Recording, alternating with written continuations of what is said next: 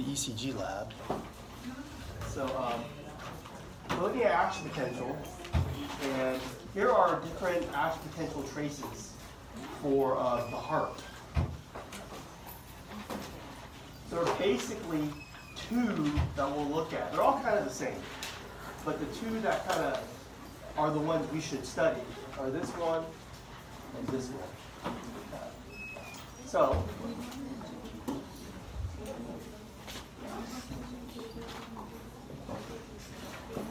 SA node. In these cells, they're the ones that have the pacemaker potential. I have other things too. Yeah, and I called them yesterday the autorhythmic cells.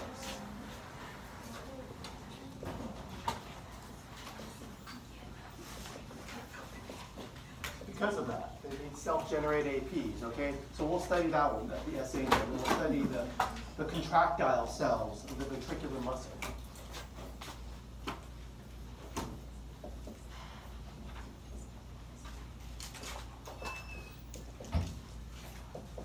So the muscle cells of the heart, I just call them contractile cells.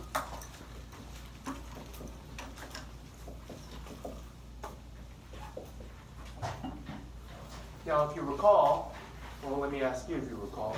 Okay, which one of these two generate the tension to pump blood? The muscle ones. Yeah, those ones just self-generate the signal that spreads through the whole heart. So these cells make the whole heart contract. Okay, they're both important. But anyways, what I think is important for students to study is the currents that make these traces, well, for this one and for that one. Sodium, calcium, potassium, and what's called this pacemaker current. Okay, so this is outlined by your books, and I think it'll be good to kind of use different colors, kind of symbolize which current carries which part of the action potential trace. And we've all studied the action potential in the neuron. Now we're just going to study it for, you know, these cells in the heart. So sodium current, let's do the first one. I'm going to use green. The sodium current is responsible for depolarization of the action potential in cardiac muscle cells. Okay, those are the contractile cells there. And then so, you know, a depolarization is when you get an influx of positive charge, like I said yesterday, and basically how you read it in terms of millivolts, the inside of the cell becomes more positive with respect to the outside. So basically, I'll just draw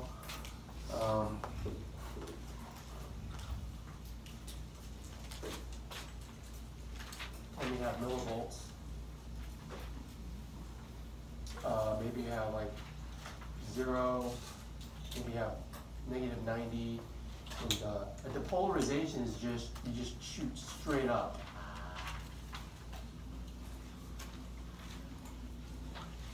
So that the depolarization in contractile cells is carried by sodium.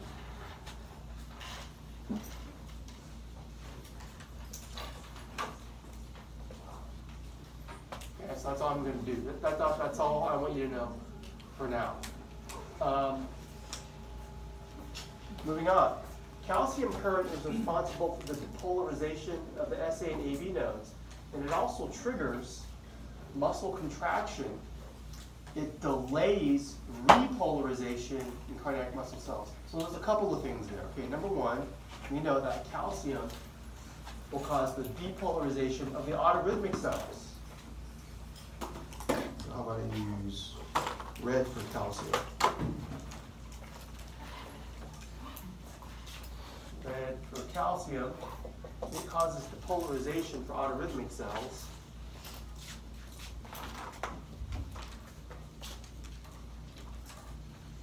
Millivolts, 0.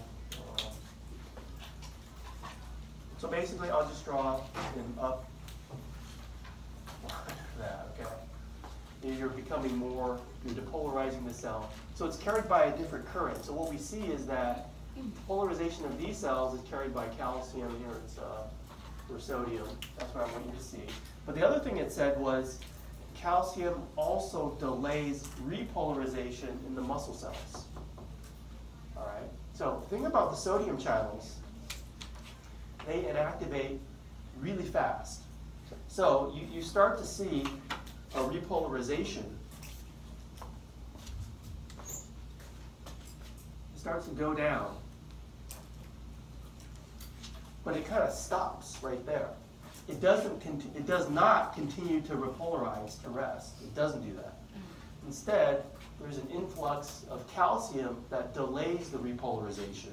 So what really happens is calcium comes in and it kind of like causes this, they call this like how it kind of stays depolarized a little bit. They call that the plateau. And it's caused by calcium there. So calcium also does that. I want to move on to number 3. Potassium current is responsible for repolarization of both cells. So I'll use blue.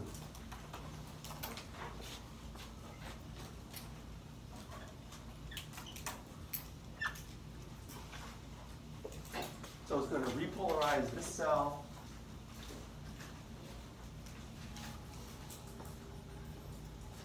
It's going to repolarize this cell. Okay. Now, in both cells, when you're in the condition of rest, well, in this cell, usually the cell is most permeable to potassium, and it keeps it at -90. So, when it's in rest, I'm just going to draw a line down here. Call this rest. We taught resting membrane potential, and in the muscle cell, this rest, the cell is mostly permeable to potassium. Now, do you remember if potassium leaves or enters the cell? Do you remember that? Leaves, that's right. When a positive cation leaves the cell, it kind of makes the inside negative with respect to the outside. That's the condition of rest. So, for this, what you see here, this whole thing is considered the action potential. I'm going to call it AP for short. As opposed to rest, the resting potential, which is -90. Okay. And notice one thing about the muscle cells in the heart. Remember that thing about graded potentials and threshold potential that you had to reach for the neuron? There's none of that there. You go straight from rest to dipole because of the gap junctions. The signal spreads so easily, it just gets there and you get your action potential. So basically, there's no graded potentials. There's no threshold potential.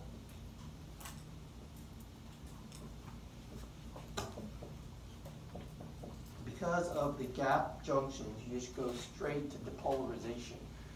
All right, a little different for the autorhythmic cells.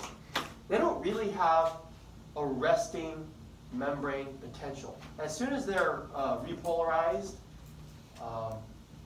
they'll automatically slowly depolarize to threshold. Let's say threshold is right here. Whatever it is, -40 or something.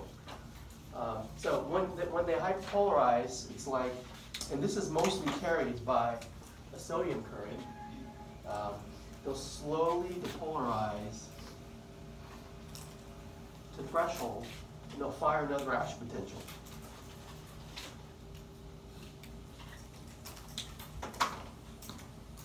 Depolarize, repolarize. And as soon as they get the rest, they don't stay there. They'll just slowly depolarize the threshold and fire again. So this is the self-generating action potential we're talking about. And this slow depolarization to threshold, this thing right here I keep drawing, they call that the pacemaker potential. Just that part that reaches threshold. pacemaker potential. So when people say that, they're referring to that slow depolarization to threshold. A slow depole to threshold. It's mostly carried by a sodium current. Calcium may play a role too. Okay, I'm just going to throw that in there. I like to keep it simple, but I can't all the time. So sometimes sodium, sometimes calcium also plays a role in the pacemaker potential.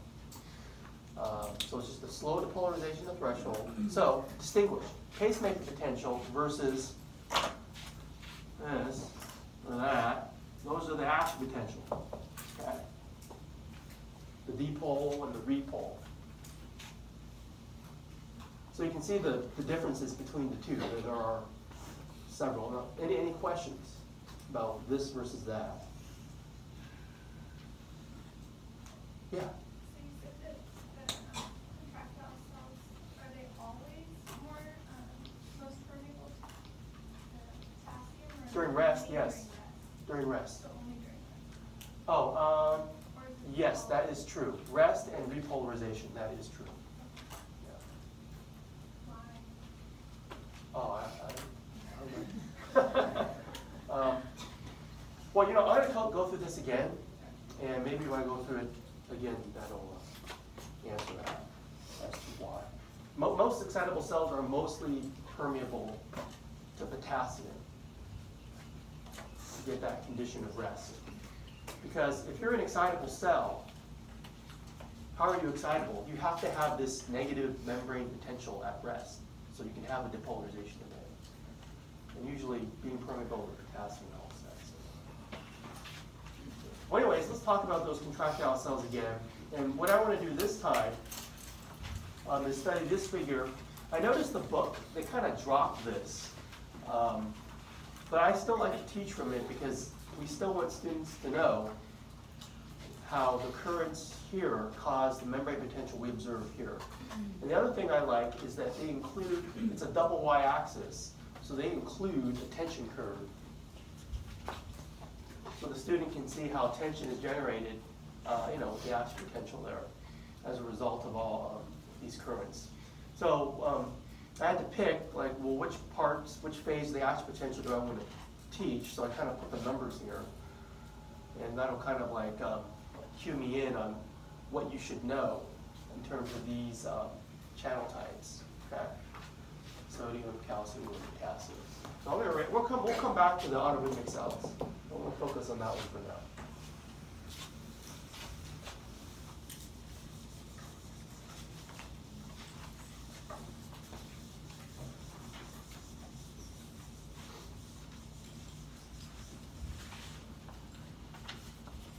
All right, well, let's start where I say phase 0. That's rest. Now, rest is, right there. The membrane potential is -90.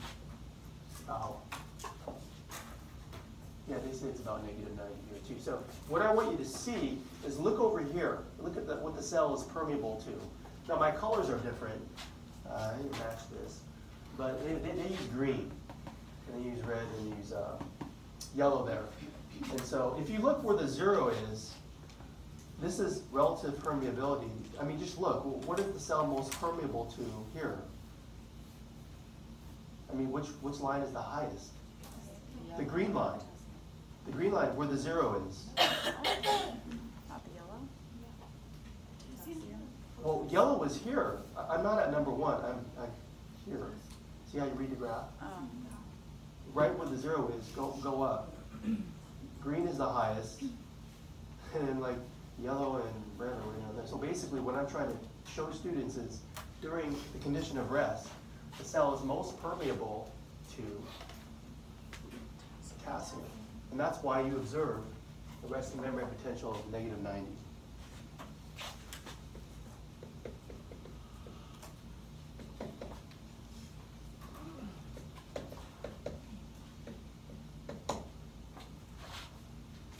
All right, if you move to like the depolarization phase, you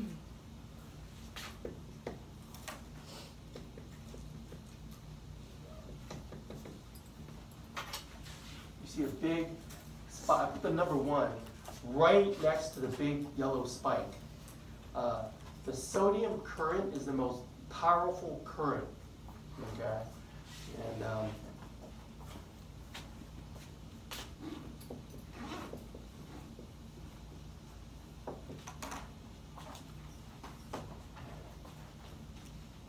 we say that sodium current, channels open, you basically overshoot equilibrium.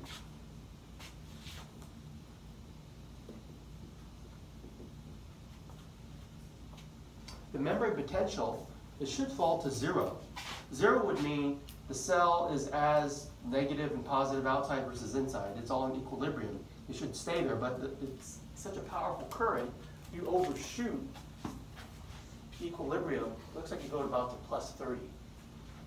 Okay.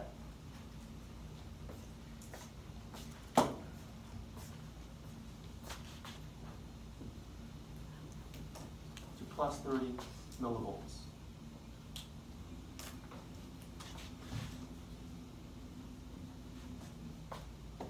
So let's say that this top mark is about plus 30. You've overshot equilibrium there. Yeah. Now the thing about the sodium channels is, you know, remember that inactivation gate? They have two gates, and one of them is an inactivation gate. Go back and look that up quickly. What I'll just say for this lecture: sodium channels inactivate quickly.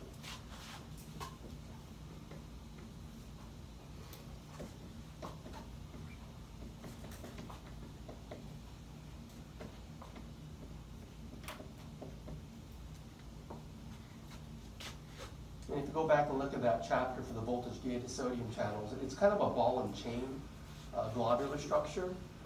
And as soon as they open, they inactivate quickly. That ball and chain, it kind of like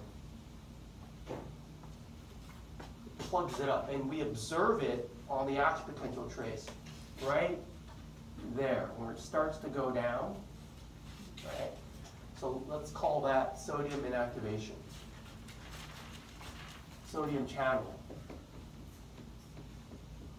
inactivation.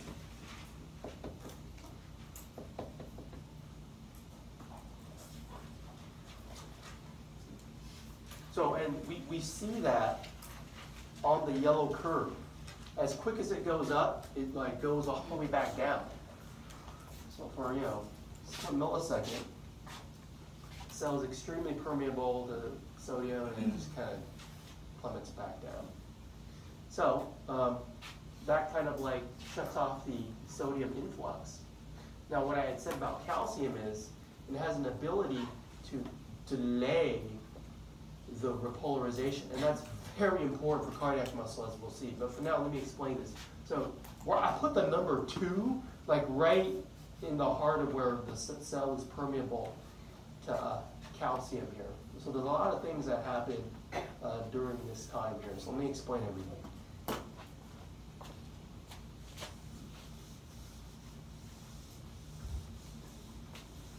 So we have to remember the cellular structure. In a cell membrane, maybe there's a transverse tubule.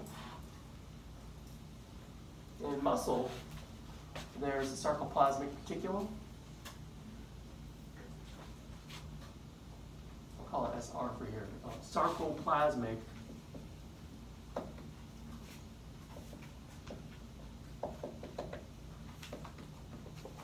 reticulum, and it's filled with calcium. Calcium is super important for muscle contraction.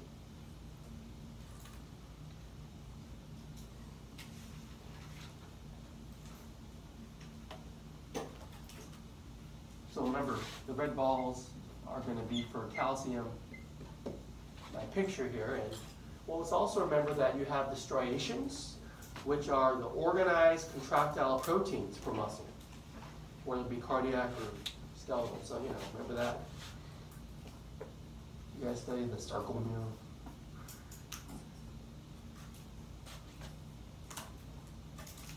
So I'll just kind of, draw a circle. There's all the contractile proteins that can generate the tension. So the thing is, the goal is you need to spill the calcium over this. And if you need to go back and look up cross-bridge cycling, just to remind yourself how calcium binds the troponin, it moves the tropomyosin, it exposes the binding site, you get the cross-bridge formation, you get the head pivot, all that stuff. Well, we taught that in 430. That's why, it's happening here too, so you need the calcium. Now the thing about it is, there's like a trap door that's calcium sensitive. So pretend that this has a channel that's calcium sensitive. And it goes by different names. Sometimes books call it the ryanodine receptor. I think that term still might be used by your author. But this receptor is calcium sensitive, so let's call it ryanodine receptor or channel. It's the thing that, calcium is the thing that, it's kind of ironic. It holds calcium, and it needs calcium to open it to spill more calcium. Okay. So the thing about it is, in addition to sodium channels in the cell,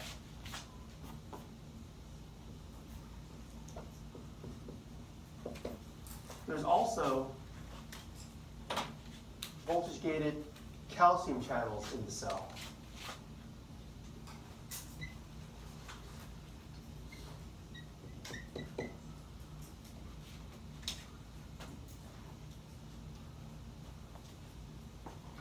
So to delay the repolarization, let's call this number 2,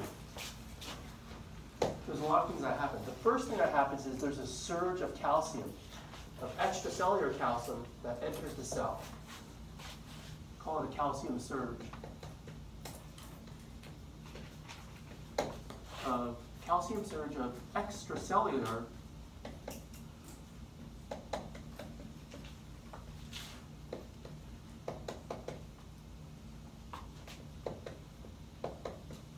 that enters our muscle cell, that enters cell. Let's draw some calcium coming in. So I'll pretend that calcium comes in and diffuses over here. It's not enough. It's a little something, but it's not enough to get the cross-bridge cycling. But it is enough to open the floodgates on the sarcoplasmic reticulum. So maybe this one will bind, and maybe that door will swing open. And then the floodgates happen, and the book uses an interesting term called calcium sparks. When this calcium is liberated intracellularly, it's already in the cells, in the sarcoplasmic reticulum. And this calcium should be enough to get some cross-bridge cycling. You saturate the sarcoplasmic reticulum there. So the term they use for this is calcium sparks.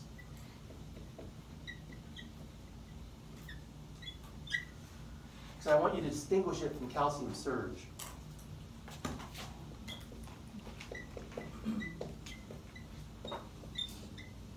The calcium surge is the extracellular calcium that the cell is permeable to. It's coming in, but it's enough to liberate the calcium from the sarcoplasmic reticulum. So I'll say release of calcium from SR, just so you don't get confused. Well, anyways, once you get that, then you'll get the cross-bridge cycling, and you'll generate maximum tension during this time, and that's observed right here. You can see tension is building during this phase called the plateau, and the reason why you're not repolarizing is if you have an influx of a positive ion, you cannot repolarize, right? You're going to remain, this basically is delaying repolarization. So both of these things delay repolarization. Okay. And the other thing that helps delay the repolarization is what's happening with the calcium, the potassium channels. Draw one more channel in here.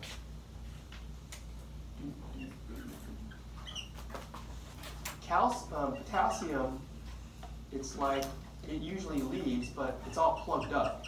I'll just draw that as a plug. Okay, look at where I put the number 2 on purpose where it's lowest. Where the potassium permeability is the lowest and the calcium surging is the highest. Okay, right there. So those are both happening at the same time. To keep positive in the cell, it delays the repolarization. That's very important. So let's call this, I call it just to put a name to it, the potassium plug. Potassium permeability is at its lowest during this number 2 part.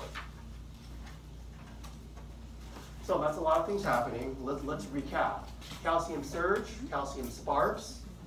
You delay the repolarization because of this and because of the potassium plug. And the most important thing is you're generating max tension because you got the cross-bridge cycling happening now. So let me add that somewhere. Generate max tension.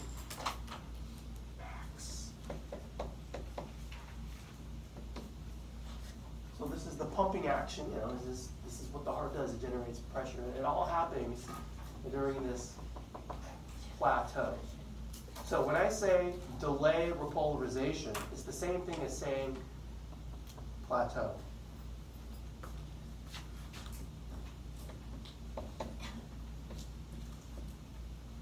Okay, so there's a lot of things going on for number 2. You have any questions about all the events that happen intracellularly? Yeah?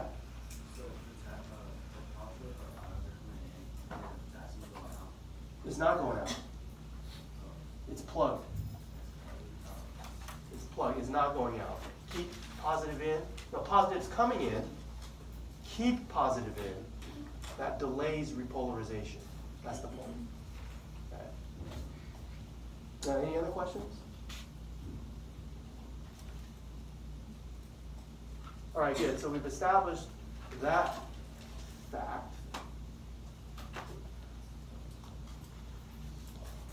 See, this is why I upload my, if you were like look at this like the next day, like what the heck is this? You have to like rewatch the video and look at the train of thought, right? I can relate to that. That's why it's good for this class to review your notes right after class. If you wait till tomorrow, you've forgotten everything. Well, then you can watch a YouTube video. Okay, phase number 3, right here. This is, I put this where you have repolarization. So let me erase all this.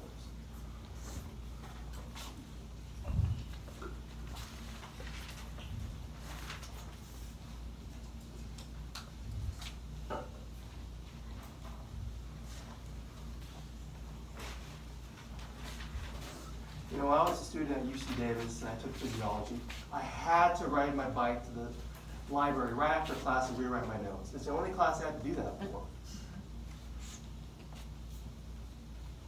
And what's amazing is when you do that, I remember everything.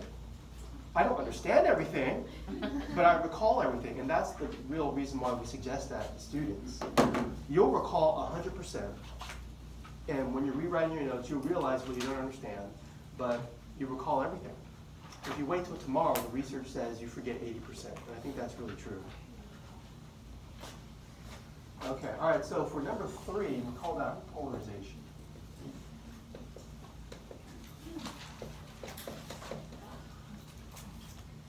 And so, just look at the events on the bottom slide here. The cell is not permeable to sodium. It's permeable, permeable to potassium, and it looks like you finally are not permeable to calcium.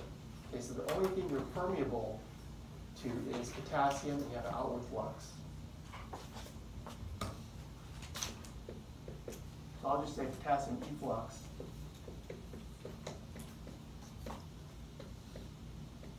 Polarizes membrane potential.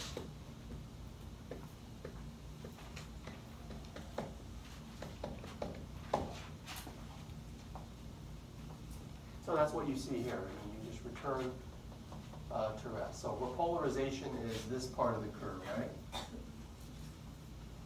So basically you have dipole on this side, and this side is repole. polarized. And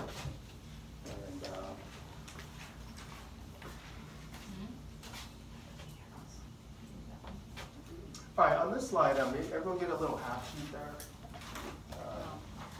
You're over there, you can go. Half sheet.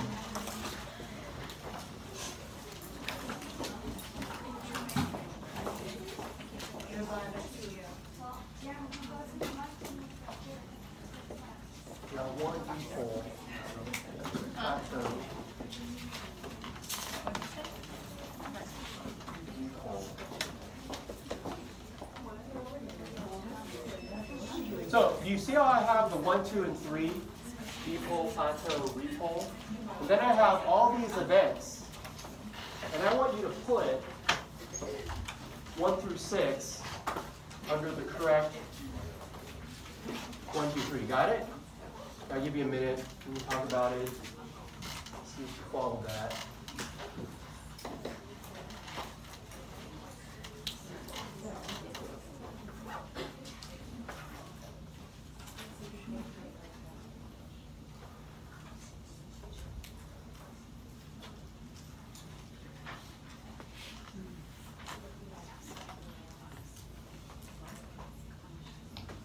And just to help you out, most things happen for number 2.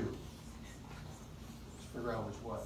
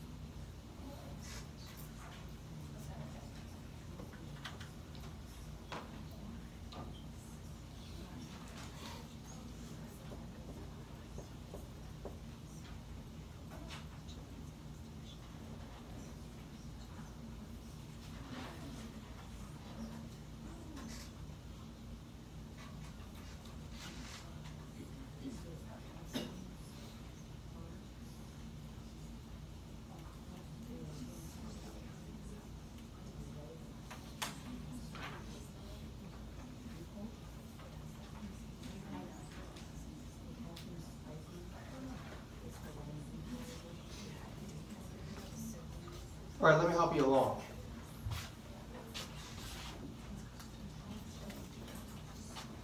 Where does that go? 3. 3. Where does that go? 1. 1. All the rest go to 2. Every single one. All of these things I described as happening under number 2. Okay? Yeah.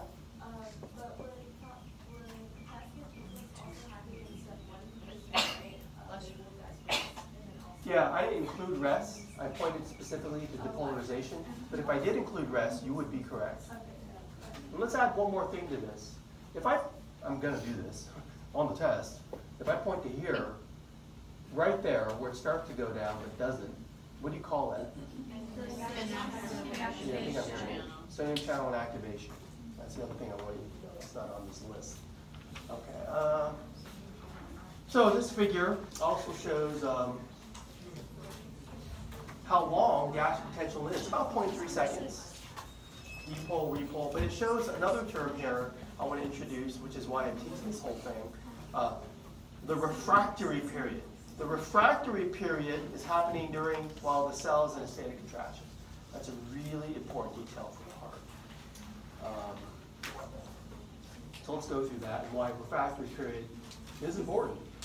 And to show you the importance of refractory period in muscle, we'll compare cardiac to skeletal. And this is something commonly done in this chapter. This is data for skeletal muscle.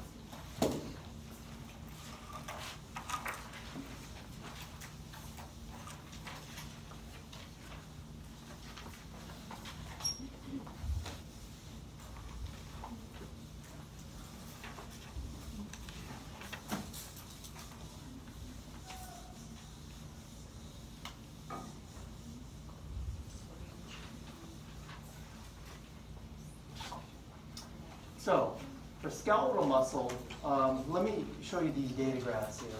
We did teach this in 430, and this is what I want you to remember. When you stimulate the muscle fiber, that's showed by the red action potential. Okay? And that stimulus actually, you get a twitch. I remember saying the muscle twitch. Now, the muscle twitch is not how muscle works, right? I mean, if your muscle's twitching in your body, that's not right. But this is how a physiologist studies muscle. You want to see how the tissue responds to one stimulus, one action potential. That's why we study the properties of it. So you see it takes time to build tension, and there's time for relaxation. The thing about refractory period is, refractory means a period of insensitivity.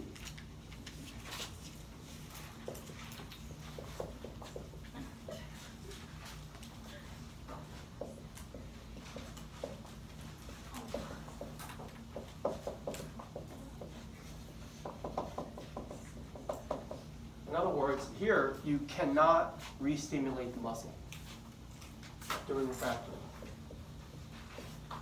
Cannot re-stimulate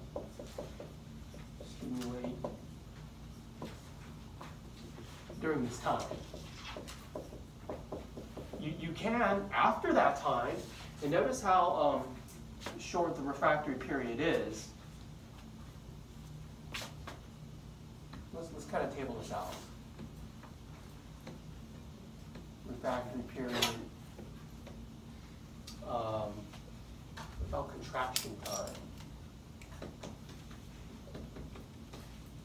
Let's kind of table that out for skeletal muscle.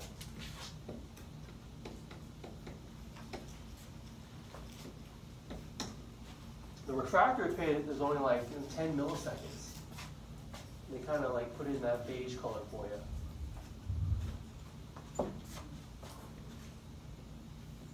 The contraction duration is quite long. It's about 100 milliseconds. So where I'm going with this is, you could re-stimulate the muscle before it has time to completely relax. So, in the experiments that we do in 430, where we kind of like re-stimulate, we want to see how the muscle responds. I mean, if you're a physiologist and you're studying muscle, you want to see what this thing is capable of, right? So you just kind of re-stimulate before it has time to relax. So what they do is, the refractory period, they say, okay, I'm going to re-stimulate at 75, every 75 milliseconds, because you can. Or 75 milliseconds is right here. And this is time while the muscle's relaxing, but it's not completely relaxed. And what you observe, every triangle is supposed to be a stimulus. You just kind of hit the frequency button there. What do you see? You build this tension, this wave summation, and you get this tetany, this smooth tension. Okay, the smooth maximum tension. That's how muscle works. Okay, so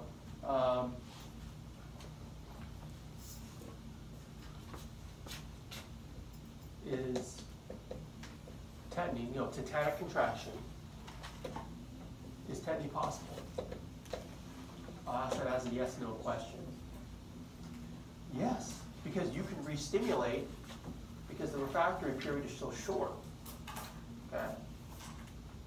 And that's how skeletal muscle works when we study that. Now, when we're studying today, cardiac muscle, the data looks quite different. Okay, so let's kind of look at this here. Because of that delayed repolarization, you have a much longer refractory period the refractory period for cardiac muscle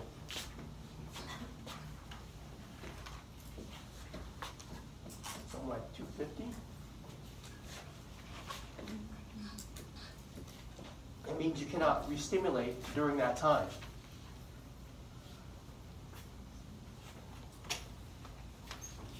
Look at the contraction duration. It's almost 250. I mean, it's a little longer. I don't know, we're going to call that 260.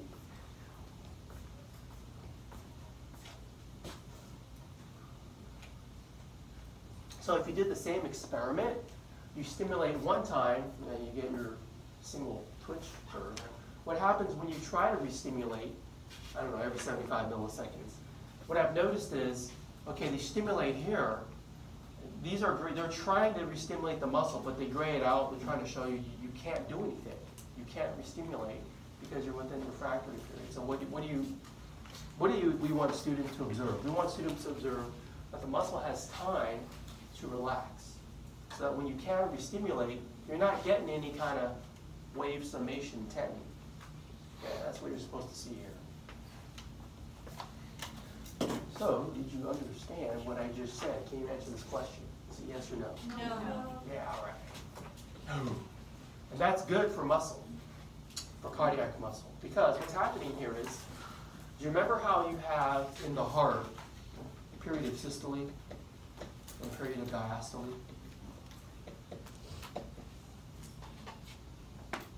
Yeah. So, period of systole, that's the pumping, right? But you have to have a period of diastole. So by having tetany not be possible, basically I think of it as the muscle has time to relax so that the ventricles can refill with blood. Okay? Because tetany is not possible. You're allowing the muscle to relax.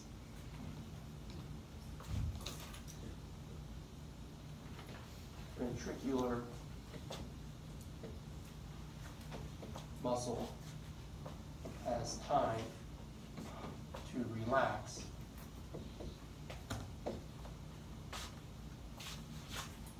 ventricles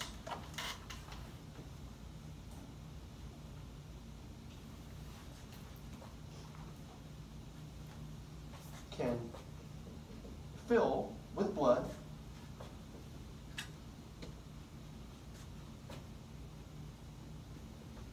during diastole.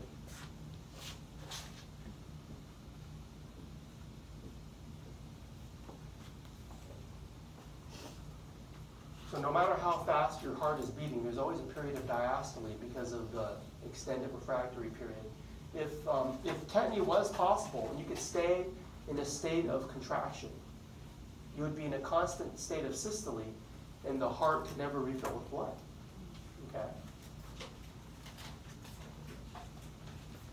So let's kind of go through the thought process. So how does a longer refractory period prevent tetany? So I kind of have part of the answer here.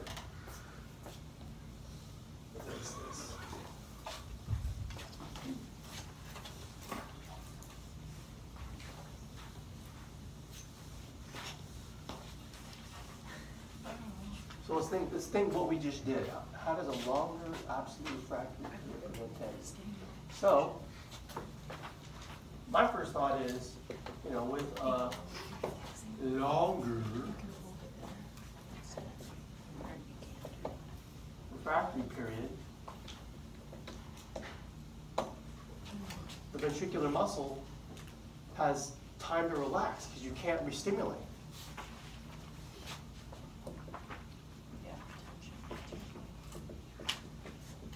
Ventricular muscle.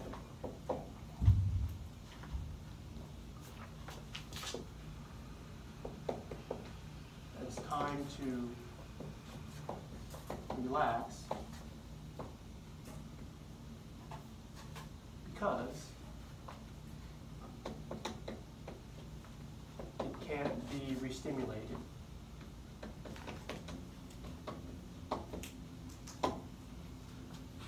So as long as you kind of understand that concept and you tie that sentence, if you can't re-stimulate it, then, therefore, it follows the ventricular muscle has time to relax, okay? And it can't be re-stimulated, therefore, the ventricles can fill with blood during diastole. Now, when we talked about diastole, we said that the whole cardiac cycle is the 0.8 seconds. How long was the systole? 0.3. The diastole is typically 0.5. Okay, so that's what we're talking about. They'll make the connection. That's why we spend all that time talking about the delayed repolarization. And we always like students to look at slides like this. So having looked at it, I mean, could you just choose which one's the cardiac muscle? A or B? Yeah, this is kind of what you see there, the long branch potential.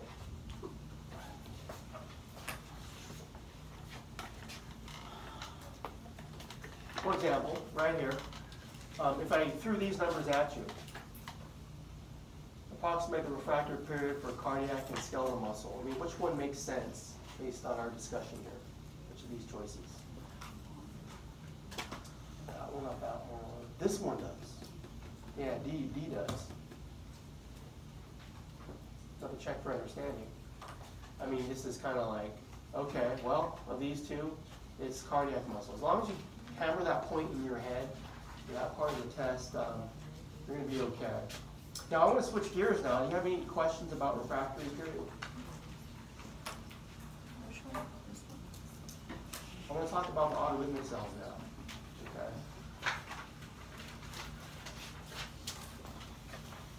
All right, so the concept of pacemaker activity is that there's spontaneous depolarization. That any cardiac cell with pacemaker potential can initiate the heart to beat. Now, I defined 3 of them. One is SA node, one is AV node, and I said Purkinje was the 3rd. All of you saw it in your heart, right? All of you all did that one. Which is the number 1 pacemaker? SA.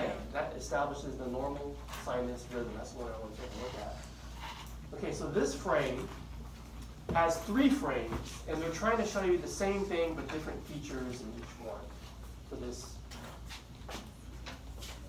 action potential. So let's recap that.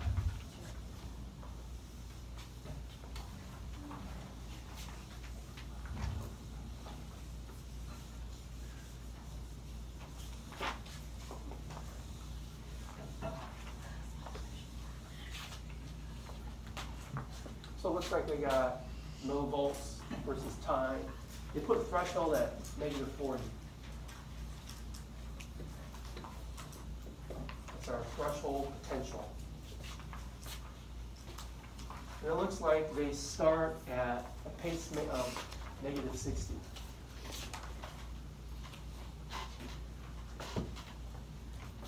For this one, they defined the 2 potentials, pacemaker versus action. So we talked about that earlier. You start here and you slowly depolarize the threshold. So just that right there is the pacemaker potential.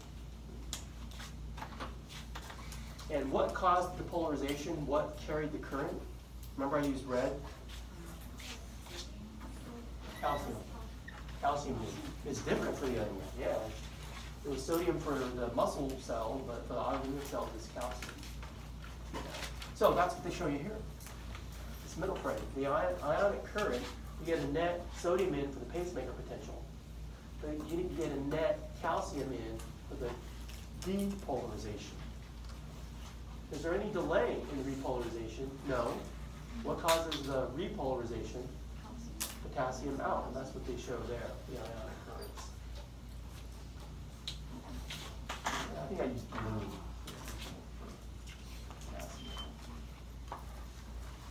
You repolarize back to -60. Now another term that's used here, once you get to -60, once you repolarize, hyperpolarize, you don't stay there. There's these funny currents caused by funny channels. See this right here?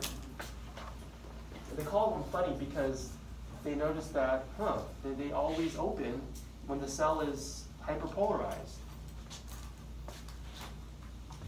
So that means current in physiology. So IF, we're going to call that funny currents. They're also called HCN channels.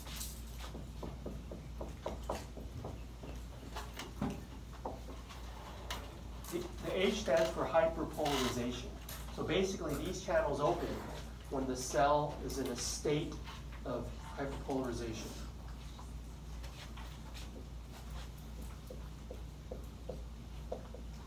Channels open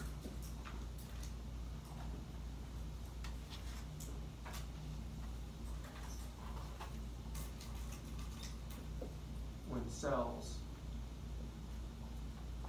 are in hyperpolarization.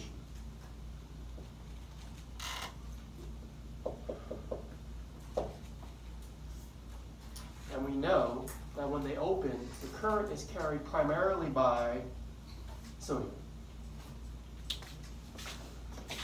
So you don't stay at rest, you just kind of immediately go back and depolarize the threshold. So that's why they say funny channels open. Okay, also calcium plays a role. Some calcium channels open when you begin to reach threshold. And that allows lots of calcium channels to open there too.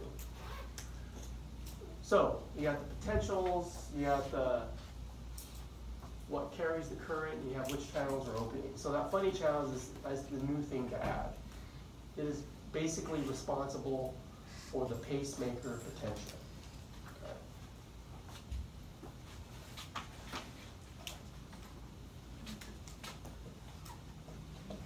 So that's sodium. Those sodium currents carried by funny channels. And if I use the term HCM on the test, I use that term too. But anyways, that is the most important thing about the autorhythmic cells.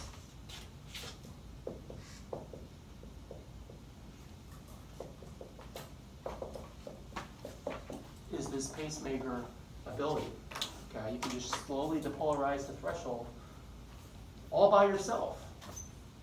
So that's the figure from another book. This is the figure from your textbook, but it's the information is not different.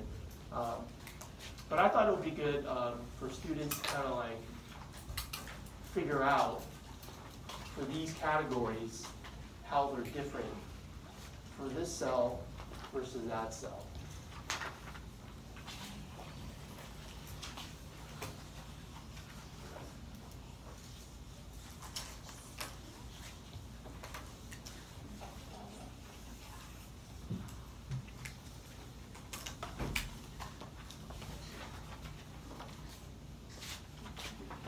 Pacemaker potential.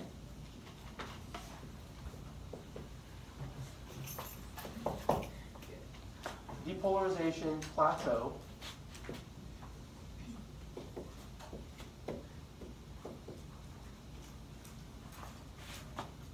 Repolarization tension.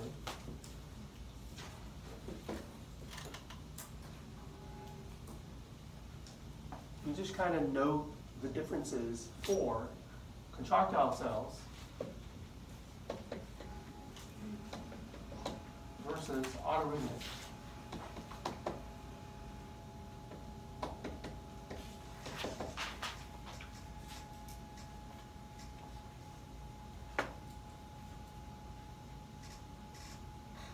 For the pacemaker potential, which cell had it? Only one of them did. Autorhythmic. I'll just put a check.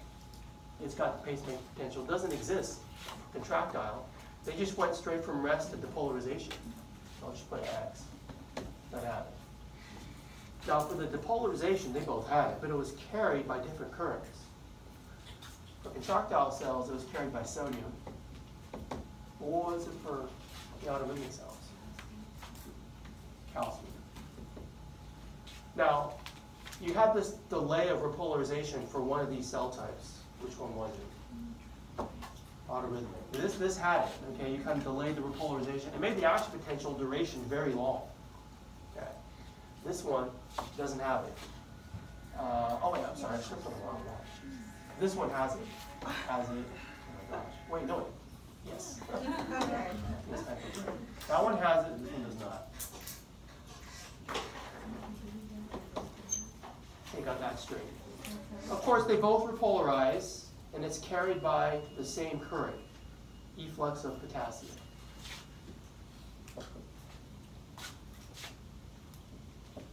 you tell me which cell type generates tension? Contractile. So this generates the tension.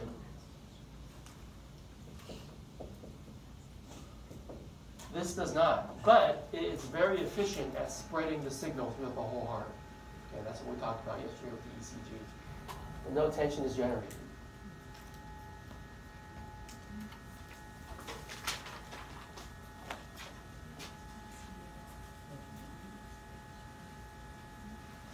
So you can modify the autorhythmic cells, and they call that the accelerator and the brakes, with parasympathetic, sympathetic activity.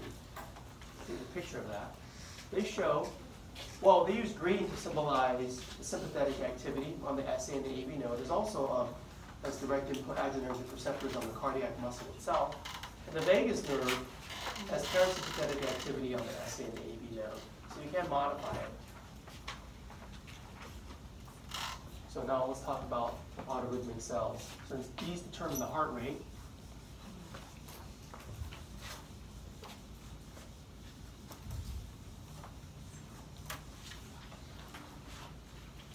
so every time I was kind of drawing this for the autorhythmic cells,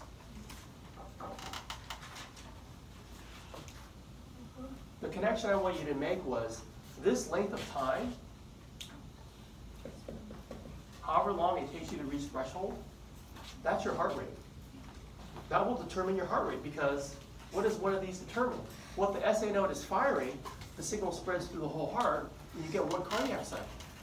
So that's why this slow depolarization of threshold, that amount of time to fire an action potential is so important. So what I'm saying is you can modify this. What if it looks like this?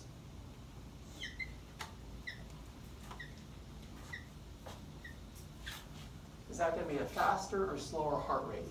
Faster. Faster. And sympathetics can do that. SYM. Call that the accelerator.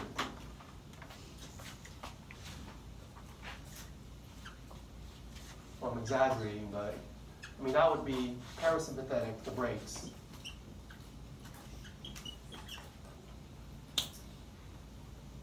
So that's shown here. Okay, these figures kind of do a good job showing it. The top frame, normal sinus rhythm, the condition of rest. But you know, let's say you relax, lie down, play soft music, you know, biologically slow your heart rate down. The effect of catecholamine is you start from a more negative potential that requires more time to reach threshold. So this is the brakes. Let me list the details here.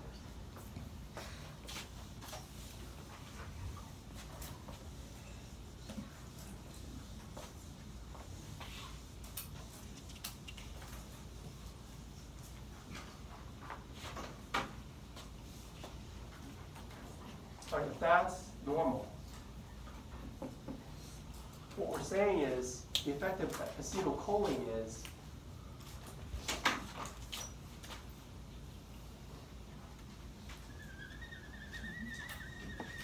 you go past it, you open more potassium channels, so you hyperpolarize more.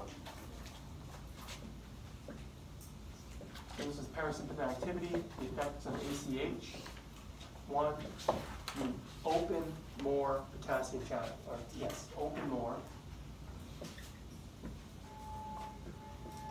potassium channels. So therefore, you increase the hyperpolarization. So I like how they show on the figure, they color in the area under the threshold purple. So they color a darker purple to tell you that you've increased the hyperpolarization. Increase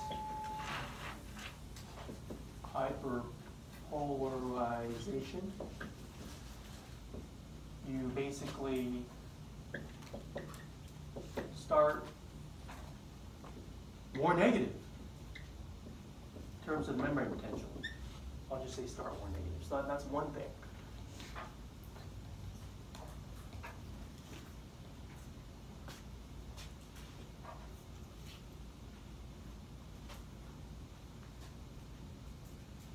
The other effect is you kind of close more calcium channels.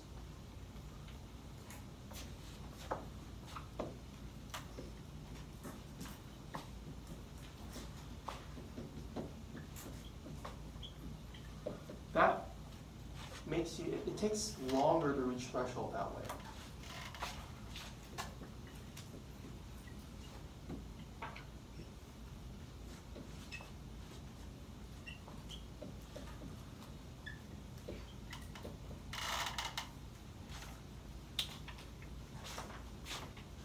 So if a normal slope would be kind of like that, if it's taking longer to reach threshold because more calcium channels are closed, it might be like less steep. So it might take you a longer amount of time. I don't know if I drew that well, but I'm trying to show you that.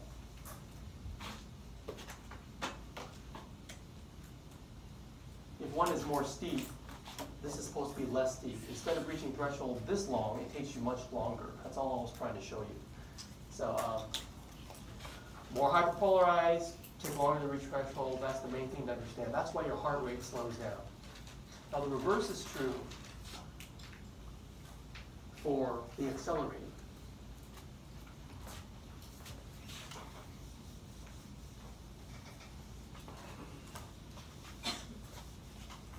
So just look at the picture and kind of see what's happening.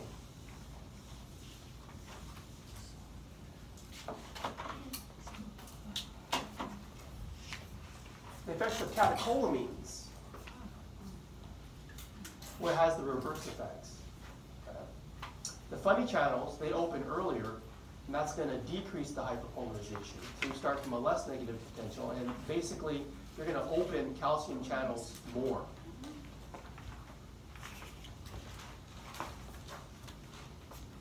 So the sympathetic, the accelerator,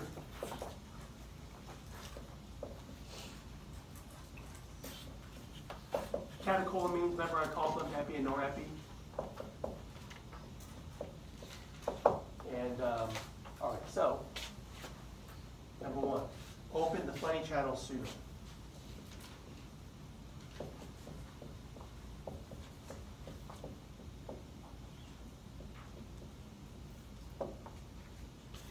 So you're starting, instead of starting from negative 60, maybe you're starting from like negative 40.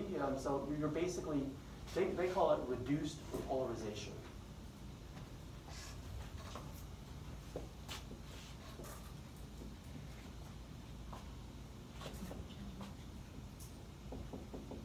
There's a shorter distance to threshold, basically. Another thing you do is open more calcium channels. So you're increasing the slope. They call it more rapid depolarization. I'll use their terms.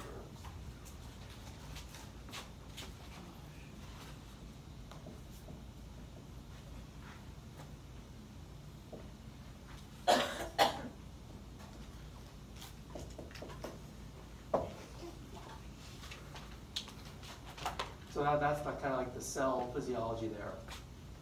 Reduced repolarization, more rapid depolarization. In the end, a faster heart rate. Okay. Well, we're going to do a lab today, and not quite there yet, but there's one part where you might have to lie down, and I'm going to have to figure out, you're going to have to figure that out. Where's your subject going to lie down in this room? That is part of it. But then your subject's going to have to exercise. I did warn you about that. Right? Okay. What's lying down supposed to do to heart rate? It should slow down a little bit. Although in this environment, it's kind of hard to do. It's not a 4-star hotel. But definitely exercise, you see a jump in heart rate. And so when you put all the frames next to each other, it's really easy to see. Which one's the normal sinus rhythm? A. Yeah. Which one's parasympathetic? B. If you know what you're looking for, it's quite easy to answer that question. Well, let's take a break. Come back and let's say 9:25. About 15-minute break.